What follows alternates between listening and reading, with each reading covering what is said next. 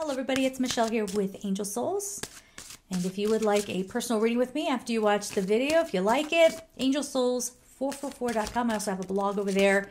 And also, thank you so much for liking, sharing, subscribing. And when you subscribe, make sure you hit the notification bell. Just went back and looked at my analytics, and only 6% of my almost 100,000 viewer audience had the notification bell on. And they've been coming at me saying, something's broken with the good YouTubes because I'm not getting notifications. You have to let YouTube know that it's okay to give you the notifications. All right, so check that out.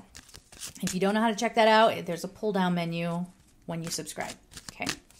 All right, let's see what we have here. Croquite sexuality. So this, you could take this quite literally if you want to, but this is about the sacral chakra. We can hold emotions there, memories. Our instincts are kind of, it's in the, the gut instinct, but it can kind of come from there as well. So this is creative life force. And I've said in other videos, really we have to stop and ask ourselves, who takes our life force energy? Because they're self-centered, they're entitled, they think that they can just sit on a pedestal and everyone's just supposed to provide for them, even energetically. Okay, so we're not doing that anymore, right? But this is about, I think, expression.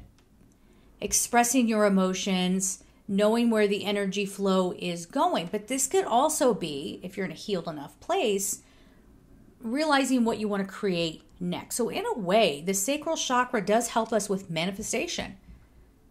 Think of Archangel Gabriel, conception, giving birth to new ideas, a new chapter of your life. It has that sort of energy, but you need to sit with this. So even doing a meditation with that chakra will give you some answers. Okay? So we're going to leave it there. I'm sending you all so much love and take care.